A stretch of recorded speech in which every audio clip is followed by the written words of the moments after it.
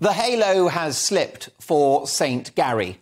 No, not Lineker this time, but another football icon, ex-Manchester United fullback Gary Neville, Keir Starmer's best friend, a man who champions workers' rights and equality for women.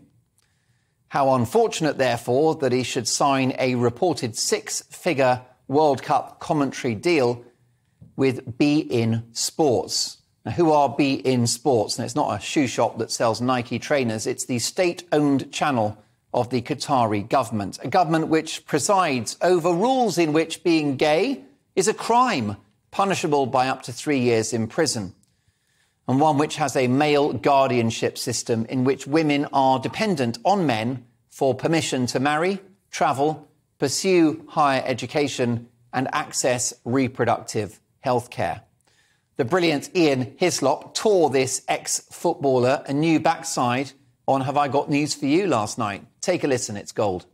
Either highlight the issues and challenges in these countries and speak about them, or you basically don't say anything, you stay back home and don't go. And I've always said we should challenge them. There's another option. You stay at home and highlight the abuses. You don't have to go and take the Qataris' money.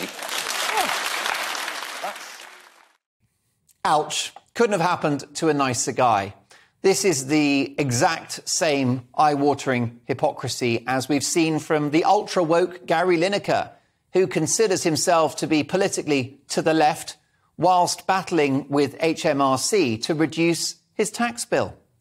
Then there's the rainbow flag-wearing David Beckham, who has received millions to be the face of the World Cup and its hosts, the wretched and medieval Qatari regime.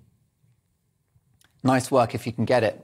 Neville and Beckham are as bad as each other, as they demonstrated in a recent so-called documentary in which Gary Neville interviewed David Beckham about his new role as the face of the World Cup, without once mentioning the issue of women's rights, the treatment of gay people, or the appalling conditions in which those stadia were built, causing multiple injuries and the reported loss of 5,000 lives.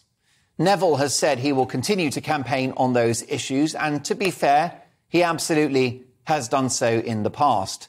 But as Hislop says, the best thing he could do is boycott the World Cup and make a statement. Instead, he takes money from this despicable regime. Football is one of the most hypocritical industries out there, and the likes of Neville are its worst proponents. This is an own goal for the woke Gary Neville. This multimillionaire socialist loves to wave the red flag, but it's time someone showed him the red card.